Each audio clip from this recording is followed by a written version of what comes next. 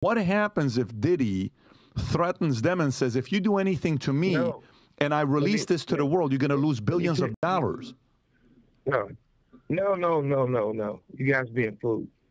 The best talent we have in the industry right now is some of the talent you guys never heard. There's a lot of guys all around the world. It's the world's best kept secret when it comes to music. People are starting to use their friends or artists who play those games. You know, basically, they on a level because they did everything that these people wanted them to do. They sold. And we all joke about it, but they always had a conversation about it, and I always say the same thing. I always say, well, you had Illuminati, and then they have the Masons. The Masons believe in God. Illuminati believe in the devil. Illuminati's in Germany, Russia, whatever, they believe on men. They don't mean they part of the gay community. They mean they just overpower each other.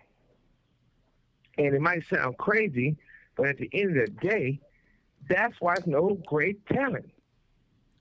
There's a lot of great talent out there, but some of the best talent is not having the opportunity to get in the door because the people with the secret society is messing around with each other and messing with people's heads. And then when you, like I said, a person like myself, I'm the only guy in this business, or especially a black guy,